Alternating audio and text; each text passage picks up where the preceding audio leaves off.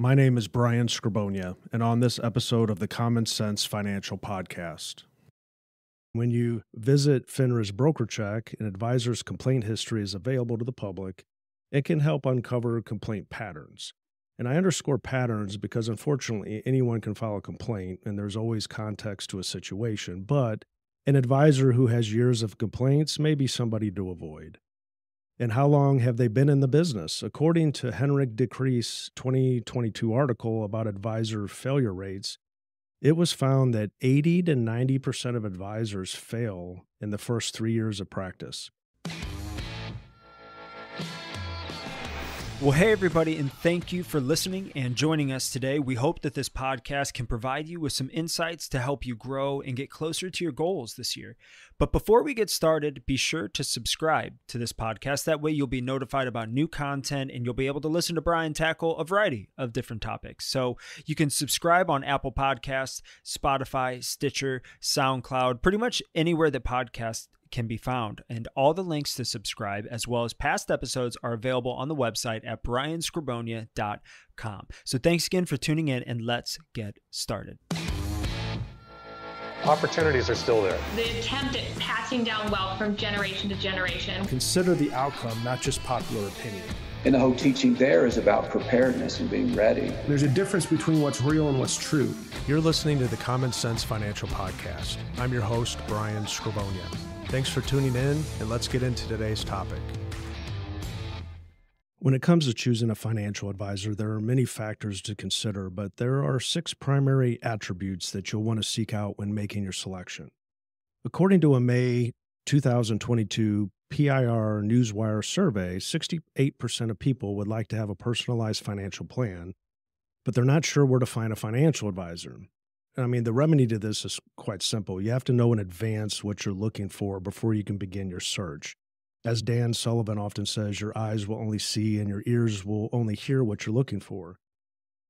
The default option to not finding a financial advisor, or not having a good one anyway, is to lean on family and friends or the internet to gather pieces of information. And that is the equivalent of having a cluster of sticky notes circling your monitor. In my opinion, the problem people face is having too much information and understanding how to use and apply that information as it pertains to their unique situation. The internet and now ChatGPT have made things easier to gather information, but for technology to work, you must know what questions to ask and then understand what needs to be done once the information is obtained. Technology doesn't replace thinking, at least not yet. It simply accelerates the processing of information to any inquiry that you give it. And as far as our trusted inner circle goes, the advice they offer is great for dinner parties, discussion, but has little to do with building a personalized financial plan. Stock tips, business deals, opportunistic gains, none of that translates to having a plan, nor does it necessarily even apply to your situation. Aside from gathering information, the biggest mental hurdle of financial planning is understanding that planning is not the same as investing. The easiest spoke in the wheel of financial planning is investing. You just basically toss ideas about how to invest in the air and act on something, then voila, you're invested. When you invest, whether you lose or gain, you kind of expect the result because other than hoping for a profit, you're really not sure what the result's supposed to be anyway. The nature of investing is obscure because past performance is never a promise of a future result, and of course it should not be relied upon for making decisions. You don't look in the rearview mirror when you're driving, and you shouldn't base investment decisions on the past. Yet, that's what people often do. They lean on the past when there is this absence of a philosophy helping to guide the decision. And an investment philosophy should be your guiding light, and it's typically born out of having a financial plan. When you remove investing, everything else pertaining to the financial planning process is not as loose in terms of results. For instance, tax and income planning requires precise calculations to achieve specific results, as well as legal documentation requiring accurate wording to obtain the proper protections. Investing is the part of an engine that propels a well-designed financial plan forward, not the other way around. And when something is being designed, you often rely on an engineer, not proverbial sticky notes, to bring the design to life. In the world of financial planning, that engineer is a financial professional, which leads to choosing the right fit financial advisor for you. So, when choosing an advisor, there are many attributes to consider, but there are 6 that I feel carry more weight than some of the other considerations to help move the cream to the top. First of all, is what licenses do they hold?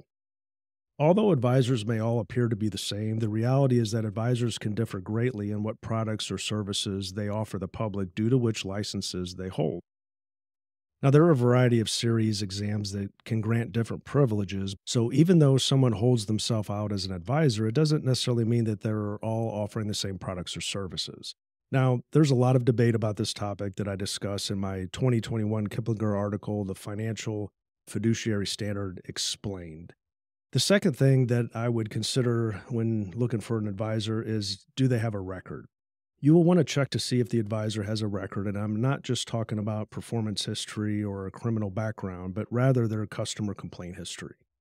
FINRA, who is an independent, non-governmental regulatory for all security firms doing business with the public in the United States, is the self-regulatory authority over the licensing. And when you visit FINRA's broker check, an advisor's complaint history is available to the public. It can help uncover complaint patterns.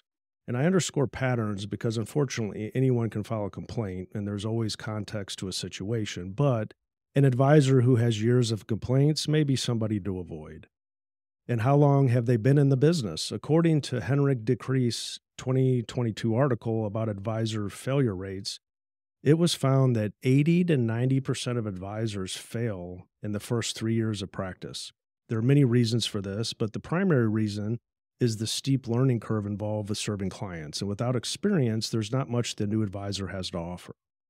In my experience, it takes about 5 years of training alongside a veteran advisor to have a good grip on how to conduct client meetings. And even then, this typically requires them to lean on a senior advisor to review recommendations after they meet with a potential client.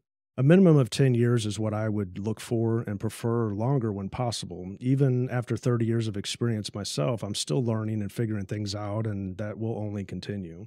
The other thing would be if they have any designations. There are multiple designations financial advisors can earn the right to use, but some carry more weight than others, like a certified financial planner or CFP, a chartered financial consultant, CHFC, a certified private wealth advisor, CPWA, and certified financial analyst, CFA, are among the top designations. And they're some of the more difficult to obtain, but there are quite a few of them out there. The other thing would be, do they own their own firm? In the world of finance, financial advisors can either run their own business or they can align themselves with somebody else's company or firm. There are many big name companies out there who employ or contract advisors to offer a potentially limited range of products and advice to their customers. Many financial advisors begin working with companies like these while they are learning the business and gaining experience. But what eventually happens is the more entrepreneurial advisors, they'll branch out to fulfill their own vision for serving their clients. This is where the smaller advisor firms have the opportunity to build their own teams that enable them to serve their clients within their own system. The advisor is the company owner and creates the processes and selects the services they wish to extend to their clients. They can operate independently, of course, inside industry rules and regulations to custom fit their services to their clients' needs. These firms come in many shapes and sizes and differentiate themselves by what they do for the clients. These differences are what the consumer should pay attention to. It is ultimately the key to finding the right advisor. Which leads me to the last point here is, what do they offer? Most advisors offer investment product services in one way or the other. The difference is whether they sell investments or they manage investments, and this isn't the same thing and is a point of contention inside of the industry.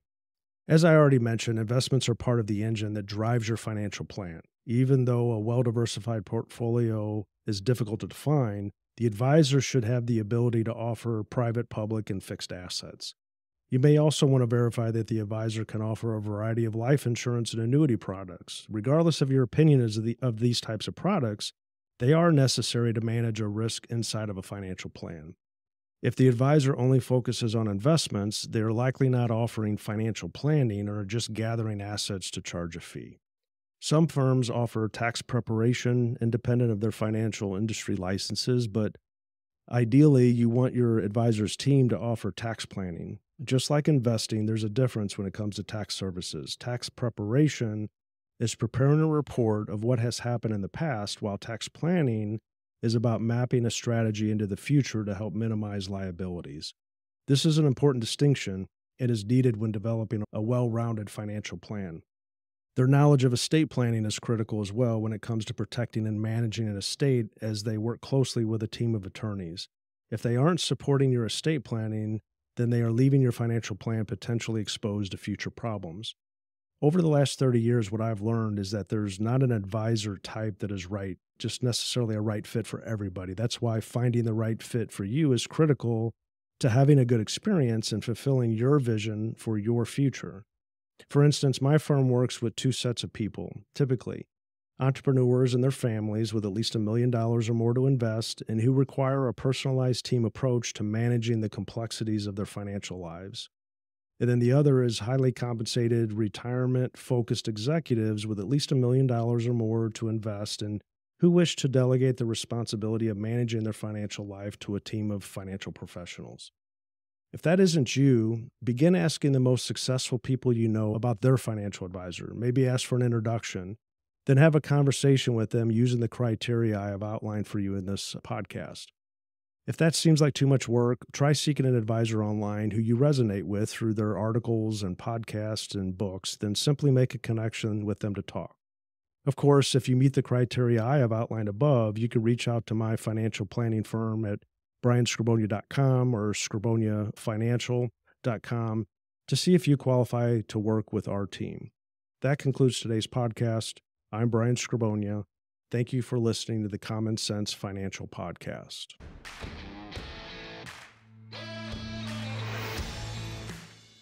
Thanks for listening to today's show. If you liked what you heard, be sure to subscribe on YouTube and Spotify so that you can receive notifications when we release new episodes. I'm Brian Skrobonja, and this is the Common Sense Financial Podcast.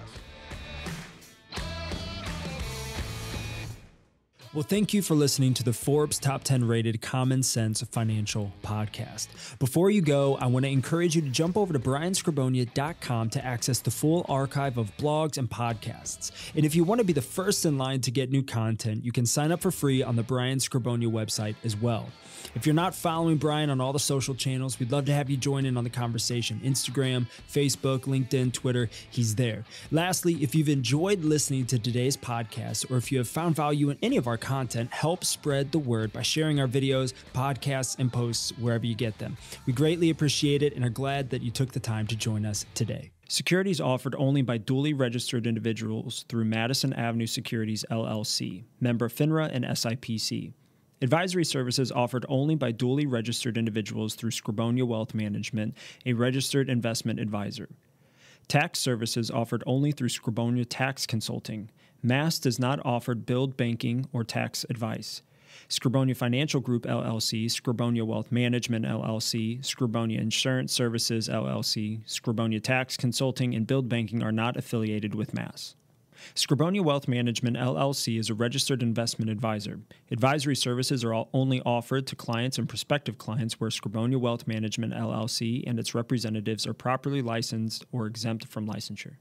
Investing involves risk, including the potential loss of principal. Any references to protection, safety, or lifetime income generally refer to fixed insurance products, never securities or investments. Insurance guarantees are backed by the financial strength and claims-paying ability of the issuing carrier. This podcast is intended for informational purposes only. It is not intended to be used as the sole basis for financial decisions, nor should it be construed as advice designed to meet the particular needs of an individual situation.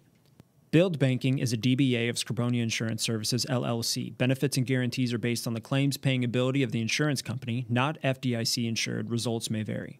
Any descriptions involving life insurance policies and its use as an alternative form of financing or risk management techniques are provided for illustration purposes only, will not apply in all situations, may not be fully indicative of any present or future investments, and may be changed at the discretion of the insurance carrier, general partner, and/or manager, and are not intended to reflect guarantees on securities performance.